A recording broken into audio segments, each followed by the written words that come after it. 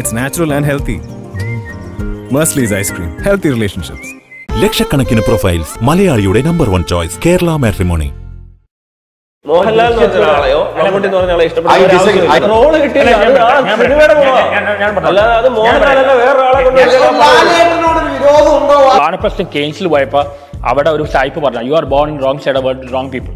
Talent കാര്യത്തിൽ മോഡലിനെ വെട്ടിക്കാൻ ആർക്കും പറ്റില്ല. മോഡലിനെ വെച്ചിട്ട് അബദ്ധമാണ് ഈ അമ്മയുടെ പ്രസിഡന്റ് ആയത്. അറിയോ, മമ്മൂട്ടി നൈസായിട്ട് ഒഴിഞ്ഞു മാറി. സന്തോഷ് വർക്കിംഗ് അങ്ങനെ തോന്നിയോ?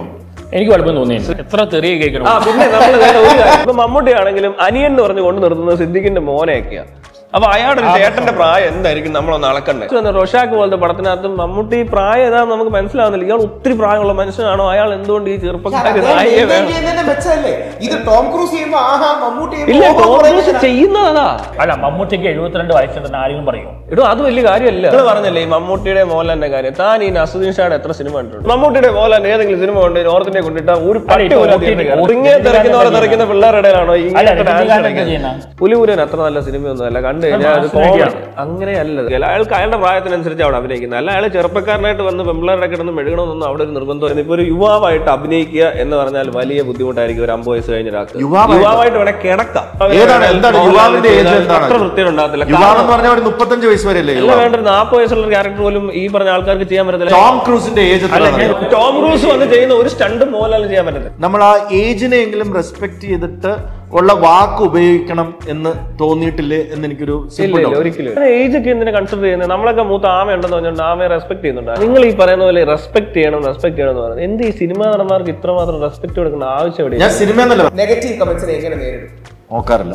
ഞാൻ റിവ്യൂ മേഖലയിലെ ക്ലീനപ്പ് ചെയ്യാൻ ഞാൻ മാത്രം വിചാരിച്ചുകൊണ്ടിരുന്നത് അത് കഴിഞ്ഞ 10 വർഷം പഠിച്ച 3 പാഠങ്ങൾ. Never trust anyone blindly. Prithviraj ആണോ ഫഹദ് ഫാസിലിനാണോ ഇഷ്ടം?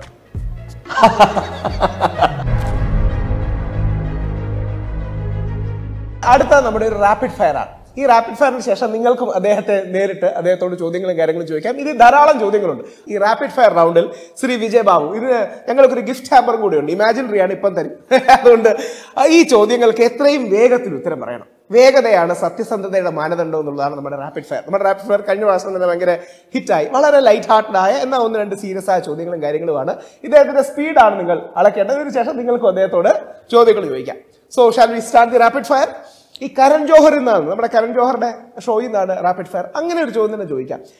കരൺ ജോഹറിനെ പോലെ സിനിമയുടെ പല മേഖലകളിലും കൈവെക്കുന്ന ഒരു വ്യക്തിയാണ്. കേരളത്തിലെ ഒരു കരൺ ജോഹറായി മാറാൻ സാധ്യതയുണ്ടോ? ഇല്ല, ഒരിക്കലും. അല്ല, വേറെ കാര്യങ്ങളിലല്ല, കരൺ ജോഹറിന്റെ സിനിമ കാര്യങ്ങളിൽ അങ്ങനെയൊന്നും കമ്പാരിസന്റെ ആവശ്യമില്ല. ഞാൻ എൻ്റെ രീതിയിൽ എൻ്റെ എക്സ്പീരിയൻസ് വെച്ചിട്ടുള്ള കാര്യങ്ങൾ ചെയ്യുന്നു എന്നല്ലാതെ ഐ ഹവ് നെവർ എനിക്ക് ഡയറക്ഷൻ ചെയ്യാനുള്ള ക്ഷമയൊന്നും ഉണ്ടെന്ന് എനിക്ക് തോന്നുന്നില്ല. Karan Johar is A brilliant director. He started as a director, actor, and then he moves into production, then anchor. So he's a multi, and he's also he's been part of the industry since his birth. Correct. ഒരു ലെഗസിയുള്ള family. So he has friends. അപ്പൊ കരൺ ജോഹർ ചെയ്യുന്ന പോലെ കാര്യങ്ങളൊന്നും നമുക്ക് ചെയ്യാൻ പറ്റത്തില്ല. കരൺ ജോഹറിന് ഒരു ഷോയിൽ ഇരുന്നിട്ട് ഷാറൂഖ് ഖാനെ കളിയാക്കാം, ബിലോ ദ ബെൽറ്റ് കളിയാക്കാം. ഷാറൂഖ് ഖാനും തിരിച്ച് കളിയാക്കും. എന്ന് വെച്ചാൽ എനിക്ക് ലാലേട്ടന്റെയോ മമ്മൂക്കയുടെ അടുത്ത് പോയിട്ട് അങ്ങനെ പറഞ്ഞു കഴിഞ്ഞാൽ അത് വേറല്ലേ, ഇവർക്കാവാം. ശരി, അത് തന്നെയാണ് അടുത്ത ചോദ്യം. പ്രൊഡ്യൂസർ ആകാനാണോ ആക്ടർ ആകാനാണോ ഇഷ്ടം? See, production is my experience, actor is my passion. പല യുവതാരങ്ങളും ഡ്രഗ്സ് ഉപയോഗിക്കുന്നു എന്നൊരു പേരുദോഷമുണ്ട്. ഒരേ സമയം യുവാവും അതേപോലെ മുതിർന്ന കലാകാരനുമായ താങ്കൾ അത് നിരുത്സാഹപ്പെടുത്താൻ ശ്രമിച്ചിട്ടുണ്ടോ? പലപ്പോഴും എന്ന് പറഞ്ഞാൽ ജനറലായിട്ട് അത് ചെയ്യരുതെന്ന് പറയാനുണ്ട്. ഈ നേരത്തെ പറഞ്ഞ ചോദ്യത്തിലൊരു മിസ്റ്റേക്ക് ഉണ്ട്. പല യുവ കലാകാരങ്ങളും അങ്ങനെയല്ല, കേരളത്തില് യുവതലമുറയിൽ ഇങ്ങനെ ഒരു പ്രവണത ഉണ്ട് എന്നുള്ളത് എല്ലാവർക്കും അറിയാവുന്നതാണ്. ഞാൻ പല ക്യാമ്പയിനും, പോലീസിന്റെയും സോഷ്യൽ മീഡിയയിലെയും പല ക്യാമ്പയിനും, ആന്റി ഡ്രഗ് ക്യാമ്പയിനിന്റെയും ബ്രാൻഡ് അംബാസിഡർ ആണ്. അതുകൊണ്ട് എനിക്ക് അറിയാം. സ്വന്തം പേര് ഗൂഗിൾ, യൂട്യൂബ് ചെയ്യാറുണ്ട്. നെഗറ്റീവ് കമന്റ്സിനെ എങ്ങനെ നേരിടും? നോക്കാറില്ല. സിനിമാ സ്നേഹിയായ വിജയബാബു സിനിമാ ഇൻഡസ്ട്രിക്ക് വേണ്ടി ആഗ്രഹിക്കുന്ന ഒരു റിവ്യൂ മേഖലയിലെ ക്ലീനപ്പ് എന്താണ്? ഞാൻ റിവ്യൂ മേഖലയിലെ ക്ലീനപ്പ് ചെയ്യാൻ ഞാൻ മാത്രം വിചാരിച്ചുകൊണ്ടിരുന്നത് അത് സ്വയം അവര് തന്നെ റിയലൈസ് ചെയ്യേണ്ടത്. അവർക്ക് തെറ്റൊന്നും തോന്നുന്നെങ്കിൽ അവർക്ക് കറക്റ്റ് ചെയ്യാം. ഒരു ഉത്തരം മാത്രമേ പറയാവൂ. പണ്ട് ഈ ചോദ്യം ചോദിച്ചിരുന്നത് മമ്മൂട്ടിയാണോ മോഹൻലാലോ എന്നാണ്. ആ ചോദ്യം ഒന്നും ഇവിടെ ചോദിക്കില്ല. ഇവിടത്തെ ചോദ്യം പൃഥ്വിരാജ് ആണോ ഫഹദ് ഫാസിലിനാണോ ഇഷ്ടം? ഏത് ടൈപ്പ് വ്യക്തി അഭിനേതാവെന്ന രീതിയിൽ ഒരിക്കലും ഉത്തരം പറയാൻ പറ്റില്ല. അത് തന്നെയാണ് നമ്മൾ പ്രതീക്ഷിച്ച ഉത്തരം. പക്ഷെ അടുത്തത് കുറച്ചുകൂടി ഈസി ആയി കിടക്കുന്ന ചോദ്യമാണ്. ഉണ്ണി മുകുന്ദൻ, ആസിഫ് അലി, നിവിൻ പോളി, ടോവിനോ, 3 പേരെ കുറിച്ചും ഓരോ വാക്കുകൾ. Tovino, real hard worker. I mean, dedicated hard worker. Nivin Pauly, luck along with charm. Luck along with charm. Asif Ali, A young, vibrant, energetic young man with a lot of future. Unni Mukundan, A genuine, honest, emotional actor come human being. അടുത്തത് വളരെ serious ആയ ചോദ്യമാണ്, അത് കൃത്യമാണെങ്കിൽ ഉത്തരം പറയണം. ഒരു blind date നറുക്ക് വീണാൽ ഏത് മലയാളം ആക്ട്രസ് ആകണം അതിൽ എന്നാണ് ആഗ്രഹം? നവിത പ്രമോദ്, ഇഷ തൽവാർ, മാളവിക മോഹനൻ, പ്രിയ വാര്യർ, ഹന്ന രഞ്ജിൻ. ഒരു ബ്ലൈൻഡ് ഡേറ്റ് 5 പേരെ കൊണ്ട് ബൊഫയ്ക്ക് അത് അവർക്ക് കൂടെ 5 പേർക്ക് കൂടെ പോകാലോ. കഴിഞ്ഞ 10 വർഷം പഠിച്ച 3 പാഠങ്ങൾ. 10 വർഷത്തിൽ ഒരുപാട് പാഠങ്ങളുണ്ട്. കഴിവതും പാർട്ട്ണർഷിപ്പ് ഒഴിവാക്കുക. You are A non face. You are because കഴിഞ്ഞ 10 വർഷത്തിലാണ് ഞാൻ ഫേസ് വാല്യൂ ഉള്ള ഒരാളായത്. കാരണം മീഡിയയിൽ 13 വർഷം ഇരുന്നപ്പോൾ ഇതിലും വലിയ ജോലിയാണ് ചെയ്തുകൊണ്ടിരുന്നത്. ഇതിലും ഒരുപാട് വലിയ കാര്യങ്ങൾ ചെയ്തപ്പോഴും നമുക്ക് ഒരു പ്രൈവസിയുടെ issue വരുന്നുണ്ടായിരുന്നില്ല. So you have lost your privacy. So take every step carefully. That is one big lesson. Never trust anyone blindly. Vijay Babu മലയാളത്തിലേക്ക് ഒരു ഓസ്കാർ കൊണ്ടുവരും. എല്ലാവർക്കും ഏറ്റവും വലിയ ബഹുമതി കൊണ്ടുവരണമെന്ന് ആഗ്രഹിച്ചാണല്ലോ.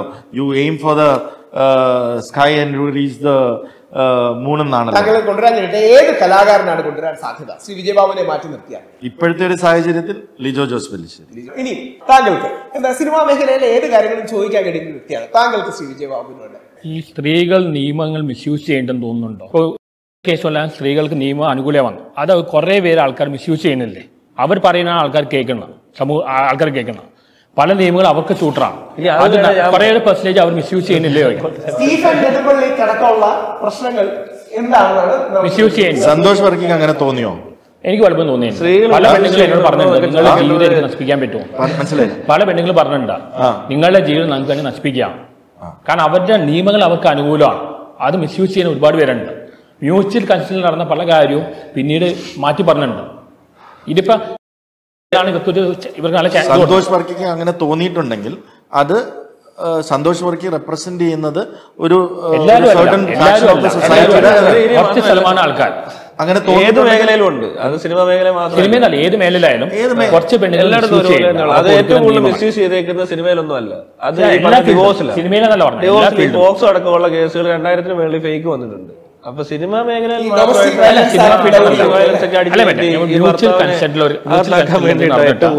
മാറ്റി പറയുന്നവരുണ്ട്. സ്ത്രീകൾ പറയുന്ന ആൾക്കാർ കേൾക്കുള്ളൂ. ശരിയാണ്. കേസുമെല്ലാം ഇങ്ങനെ വന്നതാ. ഒരുപാട് ജെന്യൂൻ കേസുണ്ട്. റൂറൽ ഏരിയാസിലുള്ള ഒരുപാട് ജെന്യൂൻ കേസുണ്ട്.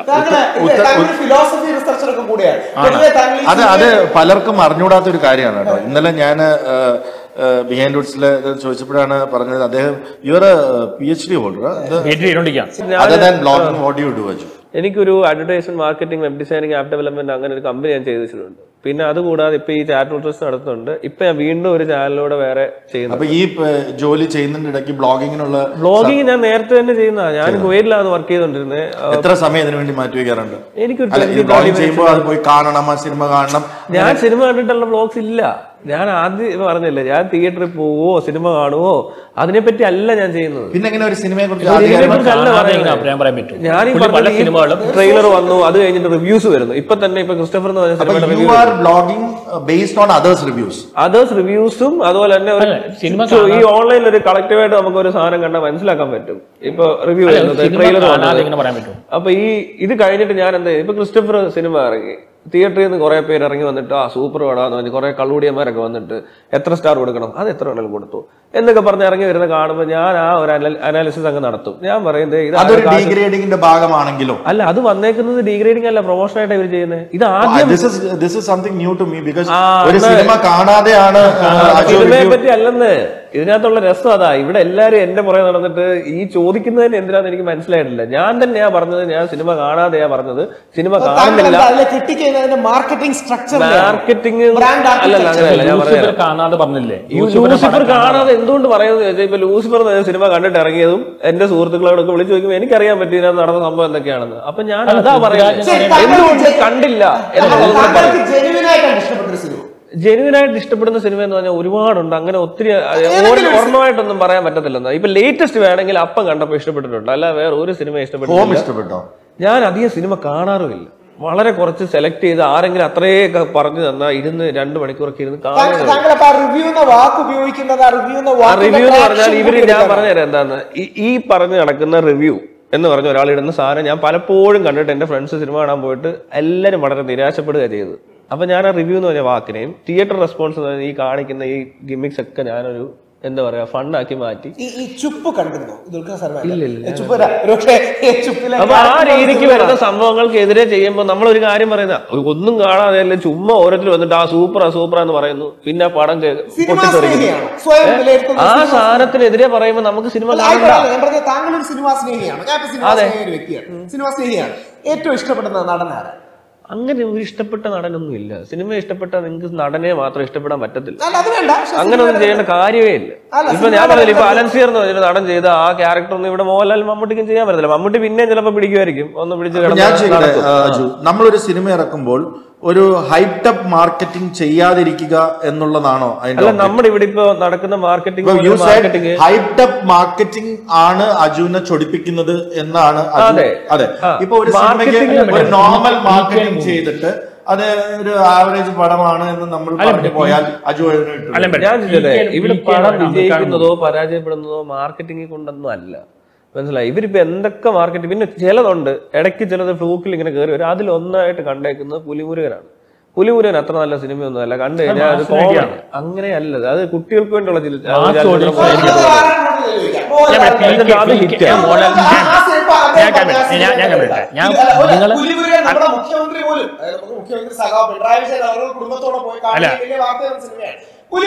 പുലിമുരുകൻ ഒരു മാസ് ഫിലിമാണ്, മാസ് ഓഡിയൻസിന് പറ്റിയ പടമാണ്. ക്ലാസ് ഓഡിയൻസ് ഒരിക്കലും ഇഷ്ടപ്പെടില്ല. അത് ഒരു മാസ് സൈക്കോളജി മനസ്സിലാക്കി ചെയ്ത ഫിലിമാണ്.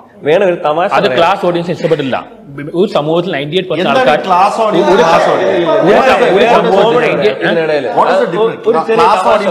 ഈ ഒരു പുലിയോട് ഫൈറ്റ് ചെയ്യാൻ പറ്റിയ ഒരു ഫിഗറോ അല്ലെങ്കിൽ അതിന് അതല്ല ഗ്രാഫിക്സ് ആണ്. ഇല്ല, മോഹൻലാൽ നടൻ അവിടെ ഇടപെടാനേ പാടില്ല. യഥാർത്ഥ പുലിയുമായിട്ടല്ല, പ്രസന്റ് ചെയ്യുമ്പോ ഇങ്ങനെ ഈ തൂക്കിയിട്ട് ആട്ടുന്ന അതേ സ്ഥാനത്ത് പൃഥ്വിരാജ് ഒരു ഇത്തിരി 6 പാക്ക് ഒക്കെ ആയിട്ട് വന്നിട്ടാണ് ഈ ഫൈറ്റ് നടന്നിട്ട് കുറച്ചുകൂടി ഭംഗിയാവും. അതേ ഞാൻ പറഞ്ഞുള്ളൂ. അതുപോലെ തന്നെ ഇയാളെ കിടന്ന് ഈ കിടന്ന് ഈ ഫൈറ്റ് എന്ന് പറയുന്നത് ഈ സ്ലിംഗ് ഇല്ലാതെ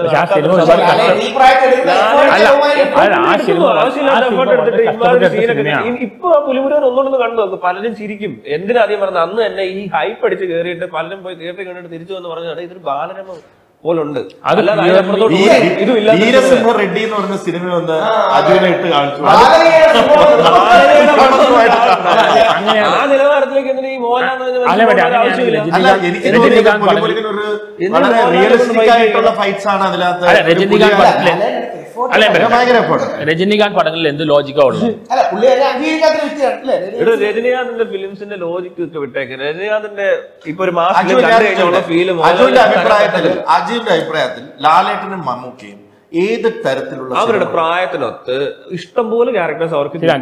ഇപ്പൊ മോർഗൻ ഫ്രീമാൻ എന്ന് പറഞ്ഞൊരു നടനെ നമ്മൾ എടുത്തു നോക്കിയാൽ അയാൾക്ക് അയാളുടെ പ്രായത്തിനനുസരിച്ച് അവിടെ അഭിനയിക്കുന്നത്. അല്ല അയാൾ ചെറുപ്പക്കാരനായിട്ട് വന്ന് പെമ്പിള്ളേരുടെ കിടന്ന് മെഴുകണമെന്നൊന്നും അവിടെ ഒരു നിർബന്ധമില്ല.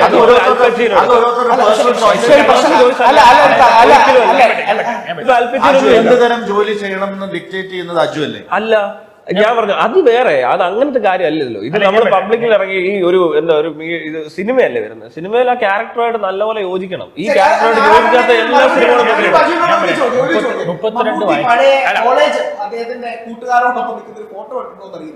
ഒരു സൈഡിലെ കണ്ടിരുന്നോ മമ്മൂട്ടി പഴയ ഒരു സൈഡിൽ ഇങ്ങനെ നിലവിലൊക്കെ തെളിയിച്ചു വെച്ചു. അപ്പൊ ഞാൻ തിരിച്ചൊന്ന് ചോദിക്കട്ടെ, മമ്മൂക്ക ലാലേട്ടനും 30 വയസ്സുള്ളപ്പോൾ അതാ ഞാൻ പറഞ്ഞതാ 50 വയസ്സിന്റെ ക്യാരക്ടേഴ്സ് ചെയ്തിട്ടുണ്ട്. 32 വയസ്സ് വളരെ മനോഹരമായിട്ട് ചെയ്തിട്ടുണ്ടോ? അന്ന് നമ്മൾ പറയണോ ഇല്ല നിങ്ങൾ നിങ്ങളുടെ ഏജ് വെച്ചാൽ വയസ്സാണ്. കമലഹാസൻ ഇന്ത്യൻ എന്ന് പറഞ്ഞ ഒരു സിനിമയിൽ 80 വയസ്സുകാരനായിട്ട് അഭിനയിക്കുന്നു. അത് അദ്ദേഹത്തിന്റെ ഏജ് അല്ല. അപ്പൊ അതല്ലേ ഒരു നടൻ എന്ന് പറയുന്നത്. ഓരോ ക്യാരക്ടറിലേക്കും ഞാൻ പറയാം, അതിന് ഏറ്റവും നല്ല രീതിയിൽ ചെയ്യാൻ പറ്റുന്നത് ഇപ്പൊ ഒരു യുവാവായിട്ട് അഭിനയിക്കുക എന്ന് പറഞ്ഞാൽ വലിയ ബുദ്ധിമുട്ടായിരിക്കും. ഒരു 50 വയസ്സ് കഴിഞ്ഞ ഒരാൾക്ക് യുവാവായിട്ട് വേണേ കിടക്കാം. യുവാവായിട്ട് ആരും അഭിനയിച്ചു? തളർന്നു കിടക്കുന്ന ഒരു യുവാവ്. ഏതാണ്? എന്താണ് യുവാവിന്റെ ഏജ്? എന്താണ് അത്ര വൃത്തിയുണ്ടാകത്തില്ല. യുവാവെന്ന് പറഞ്ഞാൽ ഒരു 35 വയസ്സ് വരെ അല്ലേ? അല്ല, വേണ്ട 40 വയസ്സുള്ള ഒരു ക്യാരക്ടർ പോലും ഈ പറഞ്ഞ ആൾക്കാർക്ക് ചെയ്യാൻ പറ്റത്തില്ല. കാരണം അങ്ങനത്തെ ഒരു സ്ട്രക്ചർ വേണം ആ ഒരു മനുഷ്യന്. അതുപോലെ തന്നെ ഇയാൾ ഒരു ഫൈറ്റ് ചെയ്യോ ഓടുവോ എന്തെങ്കിലുമൊക്കെ ചെയ്യേണ്ടി വരും. ആ പ്രായത്തിലുള്ളവർ ചെയ്യുന്ന ഓരോ ആക്ടിവിറ്റീസും നാച്ചുറലി ചെയ്യാൻ പറ്റാത്തൊരു നടനെ റോളുകളെ ചെയ്യാൻ പറ്റത്തുള്ളൂ. മലയാളത്തിൽ മാത്രമാണ്.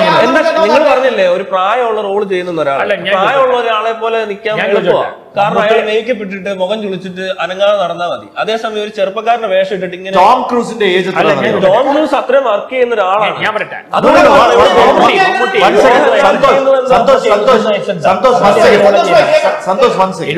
Tom ക്രൂസിന്റെ age എത്രയാണെന്നറിയാമോ? എത്രയാ? ഷാറുഖ് ഖാന്റെ ഏജ് എത്രയാണ്? ഋത്തിക് റോഷൻ. പക്ഷെ അവരുടെ ഫിസിക്കും അവര് ചെയ്യുന്ന എഫേർട്ടും വേറെയാ. ടോം ക്രൂസ് ചെയ്യുന്ന ഒരു സ്റ്റണ്ടും മോഹൻലാൽ ചെയ്യാൻ പറ്റത്തില്ല. ഫിസിക് എന്ന് പറഞ്ഞാൽ നമ്മൾ കഴിക്കുന്ന ഫുഡിന്റെ ആവാം, നമ്മുടെ കേരളത്തിലെ ഒരു ജനറൽ ഫിസിക് അല്ലേ. ഷാറുഖ് ഖാനെ കണ്ടു കഴിഞ്ഞാൽ എന്ത് കാണുന്നേ? ആ ഇപ്പൊ ലാസ്റ്റ് വന്ന എത്ര വയസ്സുണ്ടായിട്ട് നോർത്ത് ഇന്ത്യയിൽ പോയിട്ട് നമ്മൾ ജനറലി വന്നൊരു നോക്കി അവർ നോർമലി ബേസിക്കലി സ്ലിം ആണ്. ഈ ടോം ക്രൂസിനെ എടുത്തു കഴിഞ്ഞാൽ പുള്ളി ഈ ഫൈറ്റ് സീൻസ് ചെയ്യുമ്പോൾ ജമ്പ് ചെയ്യണം, അല്ലെങ്കിൽ ഒരു ബൈക്ക് കൊണ്ട് വന്ന് ഇത്ര സ്റ്റണ്ട് കാണിക്കണം. മോഹൻലാലിനെ കൊണ്ട് ജയിക്കാൻ നിന്ന് കഴിഞ്ഞുണ്ടല്ലോ പരിതാപകരം എന്ന് പറഞ്ഞാൽ സങ്കടം തോന്നി. നേരെ തിരിച്ച് ഞാൻ നോർത്ത് ഇന്ത്യയിൽ ഒരുപാട് ട്രാവൽ ചെയ്യുന്ന ഒരാളാണ്. ബോംബെയിൽ ഞാൻ പല കാര്യങ്ങൾക്കും പോകുമ്പോ they look forward and say മോഹൻലാലിനെയും മമ്മൂക്കയും പോലെ ഒരു ആക്ടേഴ്സിനെ ഞങ്ങൾക്ക് കിട്ടിയില്ലല്ലോ എന്ന് ചിന്തിക്കുന്നവരാണ് അവിടെ ഉള്ളത്. They look forward, they worship. ഞാൻ ഒരു കാര്യം ചോദിച്ചോട്ടെ, ഇത് ഇവിടെ അത് വളരെ കുറച്ച് വല്ല സിനിമയെ അതുപോലെ ആസ്വദിക്കുന്ന ആൾക്കാർ, ഞാൻ പല വേദികളിലും ഞങ്ങൾ ആദ്യം മോഹൻലാൽ ഈ സിനിമാ പ്രവർത്തകരുടെ ഇടയിലും എല്ലാ സിനിമയ്ക്ക് ഈ പറഞ്ഞ പോലെ സിനിമ പഠിക്കുന്നവർക്കോ വല്ലതൊക്കെ ഇങ്ങനത്തെ സിനിമ കണ്ടിട്ട് ഇദ്ദേഹത്തിന്റെ അഭിനയങ്ങൾ നല്ല അഭിനയമുള്ള സിനിമകൾ ഇഷ്ടം പോലെ ഉണ്ട്. അതെടുത്ത് വെച്ച് കണ്ടവരായിരിക്കും ഈ പറയുന്നത്. അല്ലാതെ നോർത്ത് ഇന്ത്യൻ ക്രൗഡ് അല്ലെ വേണ്ട, അവിടുത്തെ ഒരു ജനറൽ പോപ്പുലേഷനോ ഒരിക്കലും മോഹൻലാൽ എന്ന് പറഞ്ഞ ആളെയോ മമ്മൂട്ടി എന്ന് പറഞ്ഞ ആളെ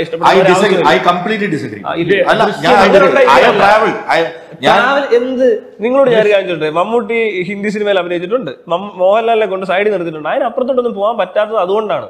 അവരുടെ ഒരു എന്തുകൊണ്ട് നായക കഥാപാത്രങ്ങൾ കിട്ടിയില്ല? സിമ്പിൾ. അവർക്ക് മദ്രാസി എന്ന് പറഞ്ഞാൽ ഓൾറെഡി ഈ കേരളക്കാരെ അടിച്ചതാക്കി വെച്ചേക്കുന്നത്. അപ്പൊ അതിനിടയിൽ ഇവിടെ ഒരു മദ്രാസി മോഡൽ അങ്ങോട്ട് ചെന്ന് കഴിഞ്ഞാൽ അവർക്ക് താല്പര്യമില്ല. എന്തിന്? പൃഥ്വിരാജ് പോയല്ലോ, എന്തായി? ജനതാ ഗാരേജ് എന്ന് പറഞ്ഞൊരു സിനിമ, നിങ്ങൾ അവിടുത്തെ നായകന്മാരെ മൊത്തത്തിൽ ജനതാ ഗാരേജ് എന്ന് പറഞ്ഞൊരു സിനിമയാണ്. ലാലേട്ടൻ നാഷണൽ അവാർഡ് കിട്ടിയ സിനിമയാണ്. ജൂനിയർ NTR മോഹൻലാലും ഈക്വൽ റോളിൽ അഭിനയിച്ച സിനിമയാണ്. തെലുങ്കിൽ ലാലേട്ടൻ അഭിനയിച്ചത്. എത്ര വർഷത്തെ അഭിനയ മോഹൻലാലിന്റെ കാര്യം ഞാൻ പറഞ്ഞു. മോഹൻലാലിന്റെ 50 വർഷമായിട്ട് സിനിമ നിന്നിട്ട് ഒരെണ്ണം നടന്നു എന്ന് പറയുന്നത് അത്ര വലിയ ആന സംഭവമാക്കേണ്ട കാര്യമൊന്നുമില്ല. അല്ല, ഞാൻ പറഞ്ഞു അതിൽ വളരെ ഫ്ലെക്സിബിൾ ആയിട്ട് റോള് കിട്ടിയില്ല. അല്ലാതെ അത് മോഹൻലാലല്ല വേറൊരാളെ കൊണ്ട് ലാലേട്ടന് പറ്റാത്ത കാര്യങ്ങൾ ഇതാണ്. അതെന്താ മനസ്സിലാവാത്ത?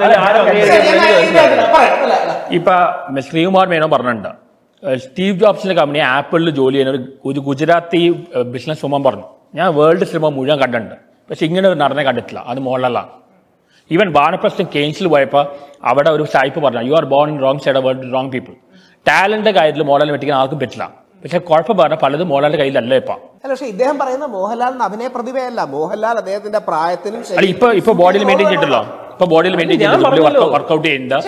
ഇപ്പൊ റോബർട്ട് ഡീനറോ എടുത്ത് നോക്ക്, നിങ്ങൾ അയാൾ ഇപ്പോഴും സിനിമ ചെയ്യുന്നുണ്ട്, എന്തോരം നല്ല ക്യാരക്ടേഴ്സ് ഇവർക്ക് കിട്ടുന്നുണ്ട്. ഞാൻ പറഞ്ഞില്ല, ഈ മോർഗൻ ഫ്രീമാൻ അയാൾക്ക് ഗ്ലാമർ ആണോ അയാളുടെ കാര്യം അല്ല, അഭിനയിക്കാൻ നല്ല റോളുകൾ കിട്ടണം. ഇവിടെ അതല്ല പ്രശ്നം. ഇവിടുത്തെ ആളുകൾ ഞാൻ പറഞ്ഞുതരാം, അതിപ്പോ വരികയാണ്. എടോ അത് വരവാണെങ്കിൽ അപ്പൊ കാണാം. ഇപ്പൊ മോഹൻലാൽ നടന് അഭിനയിക്കാൻ നല്ല കഴിവുള്ള മനസ്സിലാക്കാം, പക്ഷെ ഈ ചെറുപ്പമായിട്ട് അഭിനയിക്കാൻ ഒരാൾക്ക് പറ്റത്തില്ല. അത് ഫിസിക്കലി പോസിബിൾ അല്ല. കാരണം ഒരു ചെറുപ്പക്കാരൻ ഓടണം, ചാടണം, ചിലപ്പോ അതുപോലത്തെ കുറെ സാധനങ്ങൾ ചെയ്യേണ്ടി വരും. ഞാൻ പറഞ്ഞില്ലേ, മോഹൻലാലിനോട് അഭിനയിക്കാം, ചെറുപ്പക്കാരനെ തളർന്നു കിടക്കണം. ആശുപത്രി കിടക്കുന്ന ഏതോ ഒരു ബൈക്ക് ആക്സിഡന്റ് തളർന്നു പോയ ഞാനൊന്ന് അറിയാൻ വേണ്ടി അക്കാഡമിക് ഇൻട്രസ്റ്റ്. ഓഫ് ലൈറ്റ് കഴിഞ്ഞ 5 വർഷത്തിൽ ലാലേട്ടൻ ചെറുപ്പക്കാരനായിട്ട് അഭിനയിച്ച ഒരു പടം. ചെറുപ്പക്കാരനായിട്ടെന്ന് പറഞ്ഞാൽ ഒരു 25 വയസ്സുകാരനായിട്ട് അല്ല അഭിനയിക്കുന്നത്. ചെറുപ്പക്കാരികളായ നായികമാരോടൊപ്പം 60 വയസ്സുകാരന്റെ ഒരു റോളിലല്ല അഭിനയിക്കുന്നത്. എന്താണേലും മനസ്സിലായി. ഇപ്പൊ ഈ പറഞ്ഞ പോലെ എന്തോ മോൺസ്റ്റർ വരുന്നു, കോളേജുമാരല്ല, കോളേജുമാരെ വരെ പോകണ്ട. ഇപ്പൊ മമ്മൂട്ടി ആണെങ്കിലും അനിയൻ എന്ന് പറഞ്ഞ് കൊണ്ട് നിർത്തുന്നത് സിദ്ദിഖിന്റെ മോനെയൊക്കെയാ. അപ്പൊ അയാളുടെ ചേട്ടന്റെ പ്രായം എന്തായിരിക്കും നമ്മളൊന്ന് അളക്കണ്ടേ? അല്ലെ അതുപോലത്തെ ആ ഒരു സാധനം കാണിക്കുന്നത് ഭയങ്കര. ഇപ്പൊ ഈ പറഞ്ഞ പോലെ എന്താ ലാസ്റ്റ് വന്ന റോഷാക്ക് പോലത്തെ പടത്തിനകത്ത് മമ്മൂട്ടി പ്രായം ഏതാ നമുക്ക് മനസ്സിലാവുന്നില്ല. ഇയാൾ ഒത്തിരി പ്രായമുള്ള മനുഷ്യനാണോ? അയാൾ എന്തുകൊണ്ട് ഈ ചെറുപ്പക്കാരി നായികയെ വേണം? ഇല്ല, ടോം ക്രൂസ് ചെയ്യുന്നതാ. മമ്മൂട്ടിക്ക് അത് ചെയ്യാൻ പറ്റത്തില്ല. മമ്മൂട്ടിക്ക് ആക്ഷനേ പറ്റത്തില്ല. പക്ഷെ മമ്മൂട്ടിക്ക് 72 വയസ്സിൽ തന്നെ ആരെങ്കിലും പറയും ഇടോ അത് വലിയ കാര്യമല്ല. എത്രയോ പേര് കാണുന്നുണ്ട് ഫോറിൻ കൺട്രീസിൽ കാണിച്ചപ്പോ എല്ലാരും പറഞ്ഞു 35-40 വയസ്സൊക്കെയാണ് ഇവിടെ ഉള്ളവർ നടന്ന് പറയുന്നത്. ഇപ്പൊ ഒരു ഫോട്ടോ എടുത്ത് എഡിറ്റ് ചെയ്ത് മമ്മൂട്ടിയെ നേരിട്ട് കൊണ്ട് നിർത്തിയാൽ ആരും പറയത്തില്ല. ലാസ്റ്റ് വേർഡ്, അതായത് ഇപ്പം ഇന്ത്യ മൊത്തം, ഞാൻ എന്തൊക്കെ പറഞ്ഞാലും അക്കോർഡിംഗ് ടു മീ ഇന്ത്യ മൊത്തം ആരാധിക്കുന്ന രണ്ട് പേഴ്സണാലിറ്റീസ് ആണ് ഞാൻ ബിലീവ് ചെയ്യുന്ന ഒരു കാര്യം. അവര് പത്മശ്രീ, പത്മഭൂഷൺ, ഭാരത് അവാർഡ്സ്, ഏറ്റവും കൂടുതൽ അവാർഡുകൾ കിട്ടിയ ഒരുപാട് വർഷങ്ങളായിട്ട്.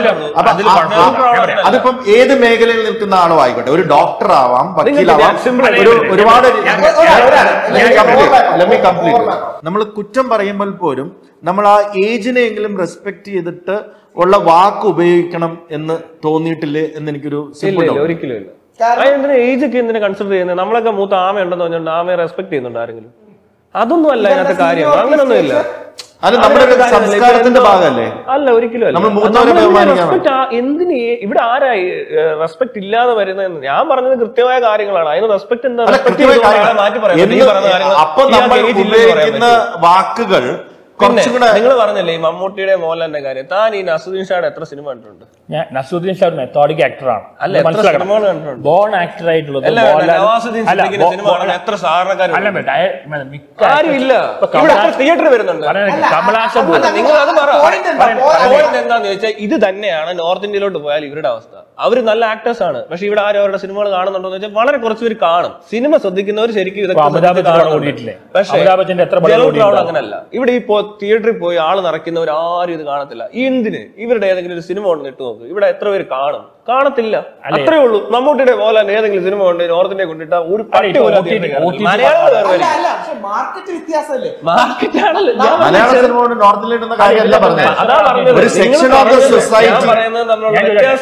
ഞാൻ പറയാതെ തന്നെയാണ് നിങ്ങൾ ഉദ്ദേശിക്കുന്ന ആൾക്കാരല്ല ഞാൻ പറഞ്ഞത്. ഞാനല്ല, മോഹൻലാലിനെ ഇഷ്ടപ്പെടുന്ന സിനിമാ പ്രവർത്തകരോ സിനിമ പഠിക്കുന്നവരോ ആയിട്ടുള്ള ആൾക്കാരുണ്ട് അല്ലെ? മമ്മൂട്ടിയോടുണ്ട്. മമ്മൂട്ടിക്ക് ഈ പറഞ്ഞ പോലെ ഇന്ത്യയില് എനിക്ക് തോന്നുന്നു മലയാളത്തിൽ നിന്ന് ഏറ്റവും കൂടുതൽ അന്യഭാഷകളുടെ നായക കഥാപാത്രങ്ങളെ അവതരിപ്പിച്ചിരിക്കുന്നത് മമ്മൂട്ടി മാത്രമേ കാണത്തുള്ളൂ. മോഹൻലാലിന് പറ്റത്തില്ല. മോഹൻലാലിന് അത്രയും കിട്ടിയിട്ടില്ല. ആകെ ഒരു 20 ഉണ്ട്. അത് നല്ലൊരു സിനിമയാണ്. മോഹൻലാലിന്റെ ഏറ്റവും നല്ല സിനിമ. കമ്പനി നായകനൊന്നും അല്ല, നായക കഥാപാത്രം. മനസ്സിലായോ? തെലുങ്കിലില്ല, ഹിന്ദിയിലില്ല. ജനതാ ഗാരേജിലും പിന്നെ ഒരാളുണ്ടോ. മമ്മൂട്ടി അങ്ങനല്ല. ഒരു ദർത്തിപുത്ര എന്ന സിനിമയുണ്ട്, ഒറ്റയ്ക്ക് ഇതെല്ലാം കൈകാര്യം ചെയ്യുന്നത്. പുള്ളി ലാസ്റ്റ് കുതിരപ്പുറത്തൊക്കെ വന്ന് വെടിവെക്കുന്ന സീനൊക്കെ ഉണ്ട്. അതെന്നാ മമ്മൂട്ടിയുടെ ചെറുപ്പത്തില്. അതുപോലെ ദളപതിയിൽ ഈക്വലാ. അതിനകത്ത് ക്ലൈമാക്സ് മാറ്റേണ്ടി വന്നു. അംബേദ്കർ എന്ന് പറയുന്ന സിനിമയില് ഇതുപോലെ സിനിമകൾ എടുക്കും. സന്തോഷം. ലോക സിനിമയില് അംബേദ്കർ ആവാൻ ഏറ്റവും യോഗ്യൻ. ഞാൻ ഈ പറഞ്ഞ കാര്യമൊക്കെ വെച്ചിട്ടാണ് കമ്പാരിസൺ ഒക്കെ നടത്താറ്. സാധാരണ ഗതിയിൽ മമ്മൂട്ടിയും മോഹൻലാലും വെച്ച് നോക്കിയാൽ മമ്മൂട്ടിക്ക് അങ്ങനെ ഒരുപാട് കിട്ടിയിട്ടുണ്ട്. പക്ഷെ ഇനി ഈ പറഞ്ഞ പോലത്തെ ഒരു സാധനം ചെയ്യണമെന്നുണ്ടെങ്കിൽ എവിടെ പോയി ചെയ്താലും ഈ കേരളത്തിന് പുറത്ത് അയാൾക്ക് അയാളുടെ പ്രായത്തിനൊത്തുള്ള പരിപാടിയെ നടക്കത്തുള്ളൂ. ഇപ്പൊ പേരം എടുത്ത് നോക്കിയാൽ അതിനകത്ത് മമ്മൂട്ടിയുടെ ക്യാരക്ടർ അതിന് ചേരുന്ന ആൾ തന്നെയാണ്. അല്ലാതെ ഇവിടെ കിടന്നുകൊണ്ട് ഈ ഡാൻസ് കളിക്കുക, അല്ലെ ഇവിടെ കിടന്നുള്ള ആളിനെ സ്റ്റണ്ട് ചെയ്യുക, ഇങ്ങനൊന്നും കൈ കാണിക്കാൻ പോലും വയ്യാത്തൊരു മനുഷ്യനെ കൊണ്ട് ഇതൊക്കെ കാണിച്ചു. ഇപ്പോഴത്തെ ഡാൻസ് ഇതല്ല. നിങ്ങൾ കാണാറില്ല ഇപ്പോഴത്തെ ഡാൻസ് ഒന്നും. ഇത് തെറിക്കുക, സ്പ്രിംഗ് തെറിക്കുന്ന പോലെ തെറിക്കുന്ന പിള്ളേരുടെ ഇടയിലാണോ ഇങ്ങനത്തെ ഡാൻസ്? രജനീകാന്തിന് വേറെ പ്രത്യേകത അല്ലല്ല. രജനീകാന്തിന്റെ പ്രത്യേകത രജനീകാന്തിനൊന്നും മുടക്കുന്ന അത്രയും ഫണ്ടൊന്നും ഇവിടെ മുടക്കാനില്ല. അല്ലെങ്കിൽ അവരുടെ പുറത്ത് പ്രവർത്തിക്കുന്ന ടെക്നിക്കലി ഉള്ള ആൾക്കാരൊന്നും തന്നെ നമ്മുടെ മലയാള ഇൻഡസ്ട്രിയിലില്ല. ഈ തമിഴിൽ കൊണ്ടുപോയി മോഹൻലാലിനെ കൊണ്ട് ഇങ്ങനെയൊക്കെ ചെയ്യിക്കാൻ നോക്കിയാൽ ചിലപ്പോൾ മാറ്റം വരുമോ എന്ന് എനിക്കറിയത്തില്ല.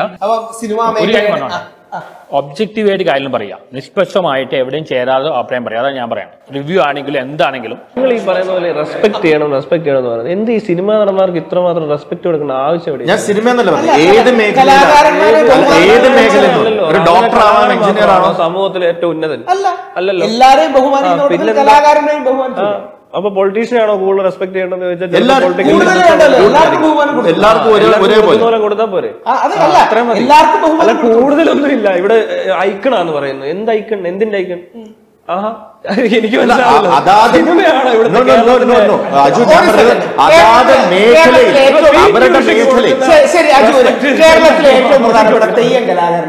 തെയ്യം കലാകാരനെ പറ്റി എന്തിനാ ഞാൻ പറഞ്ഞില്ല. കലാകാരന്റെ കേസ് ഇവിടെ ഞാൻ പറഞ്ഞത് ഇപ്പൊ ഇവിടെ കേരളത്തിലെ നല്ല വാദ്യ കലാകാരന്മാരാണ്. ഈ പി ടി ഉഷയുടെ റെസ്പെക്ട് കൊടുക്കേണ്ടത് മമ്മൂട്ടിക്കാണോ?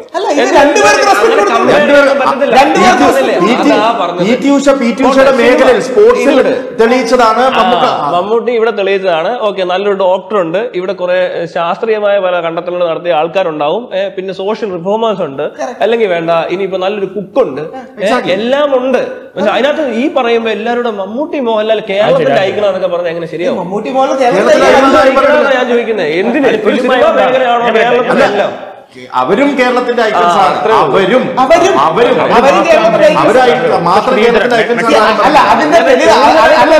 അതിന്റെ തെളിവല്ലേ അജുവിനെ പോലെ പോപ്പുലർ ആയ സോഷ്യൽ മീഡിയ ഒരിക്കലെങ്കിലും തെയ്യം റിവ്യൂ എന്ന് പറഞ്ഞിട്ടിട്ടുണ്ടോ? ക്രിസ്റ്റഫറിനെ കുറിച്ചല്ലേ അഭിപ്രായം എഴുതാറുള്ളൂ.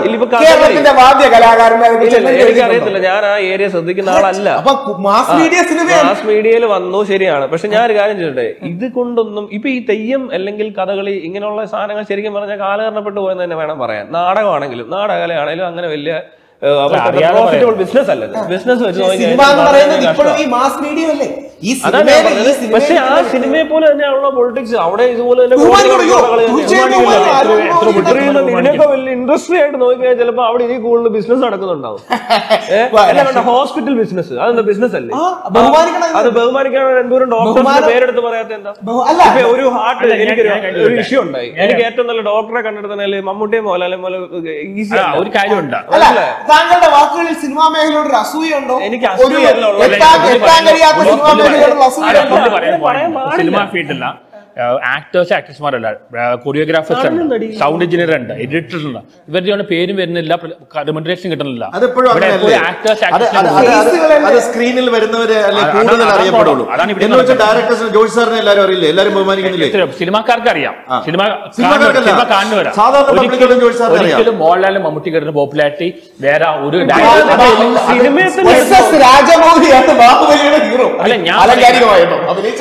ഞാൻ പറഞ്ഞ എത്രയോ പേര് വർക്ക് ചെയ്യുന്നു ഇത് പിന്നില്ല, അവർക്കൊരു അംഗീകാരം കൊടുക്കണം.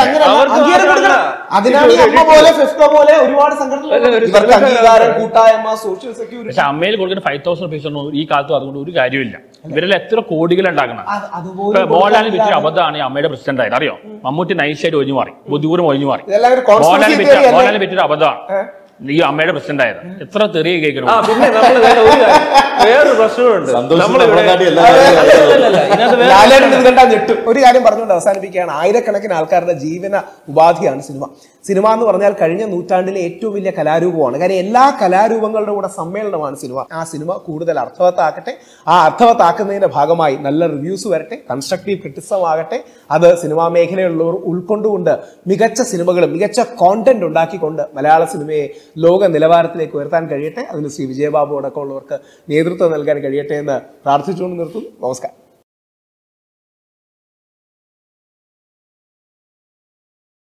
It's natural and healthy. Merciless ice cream. Healthy relationships.